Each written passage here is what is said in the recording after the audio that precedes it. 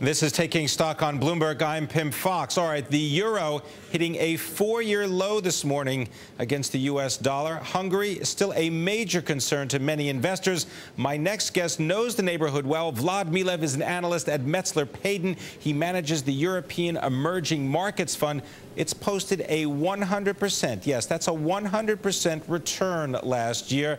Vlad, I wonder if you can do that again. Tell me, you got a lot of investments right now in Hungary. What's going on there? Pimm, it's not looking too good in Hungary right now. We've been asking the question since we heard those words late last week. Why would you say something like this? Why would you do this to the markets? Well, Vlad, explain exactly what the new government of Hungary said to the world about Hungary being similar to Greece. Yeah, so Fidesz just won a landslide victory at the end of April and has just formed a government. And one of the first official pronouncements they made was in regards to the country's fiscal health and stability. And they compared the country to Greece. Now, I don't know anybody in Europe who wants to compare to Greece. We've just went through this major turmoil in the markets because of Greece. So do you want to tell your potential investors and your current investors that you're just like Greece? No. And so what did the markets do? The markets completely sold off. CDS, or the cost of insuring, the 5-year cost of insuring against defaulting a debt, went from a 200 handle to a 400 handle within 2 days. What do you do if you're the Prime Minister? I mean, I think most people would start backing off from that statement. No, another guy from the government comes in and says the same thing, essentially. So it took them a couple of days until the weekend to say, you know what, we may have overstated that. We may have gone a little too far with that statement. So we think the budget deficit is still going to be within our official target. And, oh, sorry about that. But guess what the markets did? Well, they came back a little bit, but CDS is still in 390. So you're still suffering from what you just said. But Vlad, I mean, okay, if it does cost more money now to insure against the default of Hungarian government debt, why does this matter to anybody investing in the euro? They don't even use the euro in Hungary.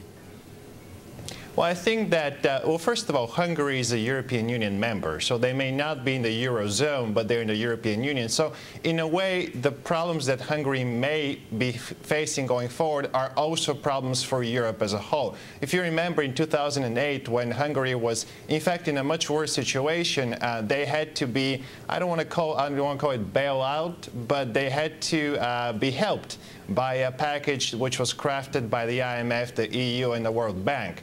And this was a package of 20+ billion euros at the time.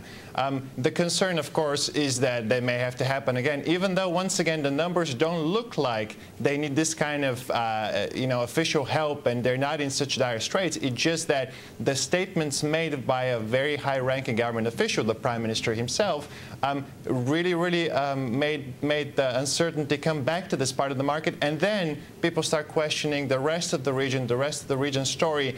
That's what you don't want to see happen, but that's what happened over the last couple of days. But Vlad, doesn't this just mean that it gets less expensive to go take a vacation in Hungary? I mean, isn't this where everyone's going to be headed? I mean, if the Hungarian forint declines in value against the euro or against the U.S. dollar, doesn't this ease their pain? They devalue their way out of the problem.